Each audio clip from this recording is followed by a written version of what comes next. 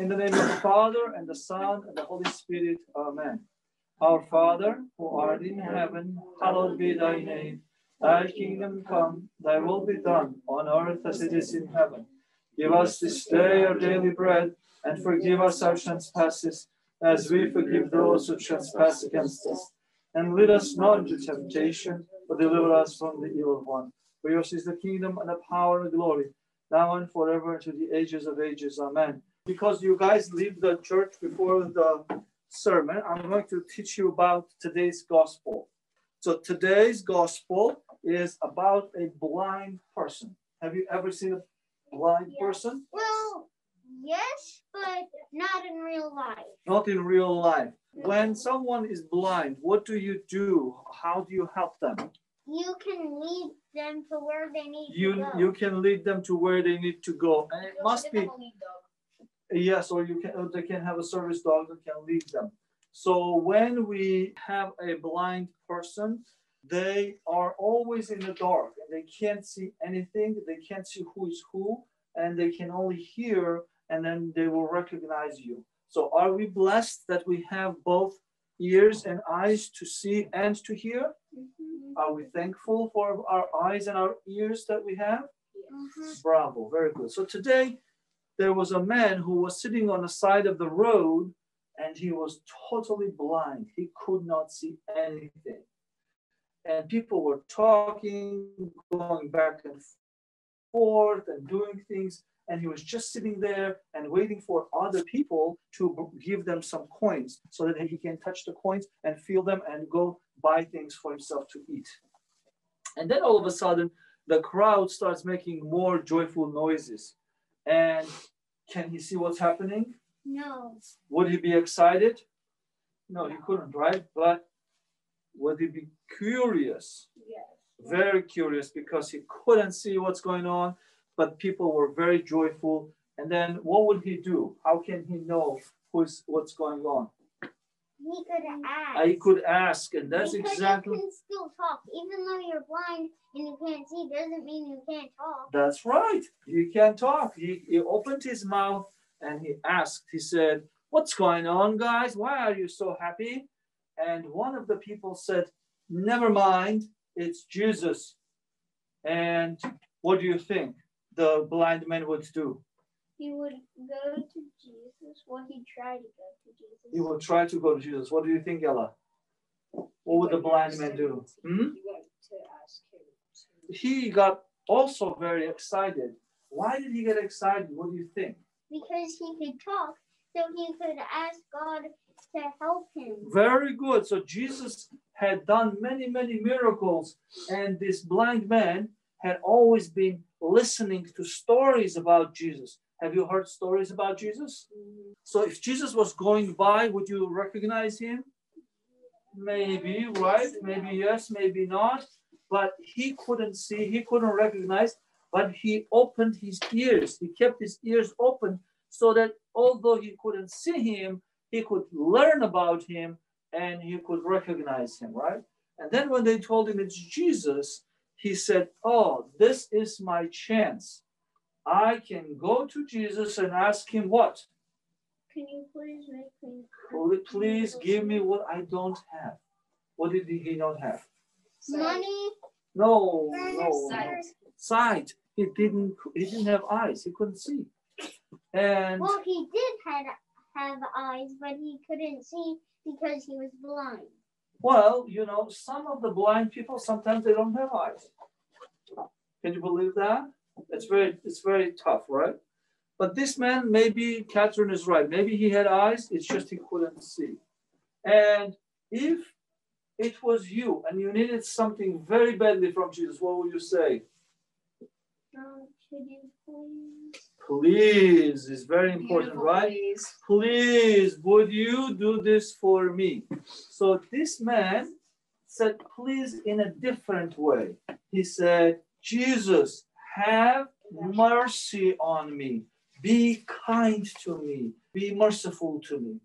And Jesus didn't hear it because there were so many people crowded around him and making noise. And then one of the people said to the blind man, "Go sit over there." Jesus doesn't need you. You don't need Jesus. You get out of the way. If somebody told you not to go to church, you don't need Jesus, what would you do? I would say, no, I need Jesus and that's it. I need Jesus and I'm going to go to him. If someone says to us, you don't need Jesus, you can't go to Jesus, you should not listen to them, right? Like this blind man, also he knew that if he goes to Jesus, he can heal his eyes. He can start seeing. But someone was telling him, you don't go because you're a blind man, you go away from here. And what did he do? He got up, he threw off the jacket, that worn out, dirty jacket that he had on himself, and he ran after Jesus and said, Jesus, Son of David, have mercy on me. Jesus, Son of God, have mercy on me. Jesus, have mercy on me. And do you know what happened? The gospel said, and Jesus stood still. He was amazed. He was frozen. He was looking at him and like, oh my goodness. Even people couldn't stop him. So what happens when we get up in the morning on Sundays and we remember we have to go to church? Sometimes some people, when they wake up in the morning, the laziness gets on the way. They say, oh, I want to sleep another 10 minutes, another 3 minutes, another 5 minutes. And then when they wake up, it's already 10:30. The liturgy is almost over, right? And they say, oh, I'm late. I'm not going to go to Jesus today. Tiredness and laziness gets on the way. And this person didn't go to Jesus, right? So with this blind man, who was getting on the way? The other people. So when you go to college, when Peter goes to college next year, there will be lots of things happening that will say, don't go to church today. That's okay. You can go next week, or you don't really need to go to church. Don't worry about it, right? And what will happen? What do you have to have? You have to have a strong will. You know what a will is? Why do you need a will? Do you need a will? Yes. Yeah. Do you know that if people did not have a will, they could not move their finger? Yeah. Like in order to move your finger, you need a willpower. You need to tell, your brain has to tell your finger, move, and then your finger will move. If you are extremely lazy, you'll have your finger like that, and you say, no, I don't want to move it. No, it's too hard, right? When I was young, a boy, maybe 14 years old, 15 years old, somebody taught me something very important. He said that you should exercise your will every day. This is something he taught me to do. He said, when you sit at a table, put all kinds of good food on the table, or your mom puts lots of good food on the table. Choose one or two very favorite of your foods and try not to eat it this time, just this time. Okay, if there's feta cheese and you love it. So today you're going to sit at a table and you're going to look at a table and say, today I love feta cheese, but today I'm not going to eat it. And then you eat all the other things, but not feta cheese. And then next time you get at the table, you see roasted lamb on the table. And you say, oh, that's my favorite. And then you're going to say to yourself, today I'm not going to eat that. So when you exercise like that, your will becomes very, very strong. And then when you want to do something, it's like a muscle. You know, if you don't use your arm, have you ever put your arm in a cast? If you put your arm in a cast and you never use it, your muscles become very weak. What do we call it? Atrophy. We call it atrophy. Can you remember that? So when your muscles become so weak because you haven't used them, these muscles on this hand are very strong because you're constantly using it, and you're using it twice because this one is in a cast, right?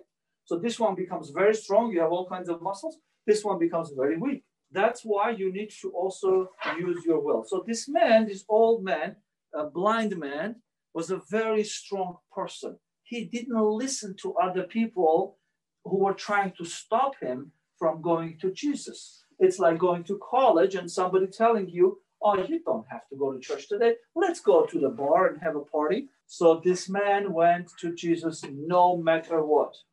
And Jesus looked at him and said, this is an awesome, awesome, strong man. Are the Christians strong or weak? Strong. Christians are supposed to be strong, like this blind man. Are you a strong person or you're a weak person? Ella is a strong person. David, are you a strong person? Very good. Catherine, are you a strong person? Theodore? Peter, are you a strong person? Yes. Anna, are you a strong person?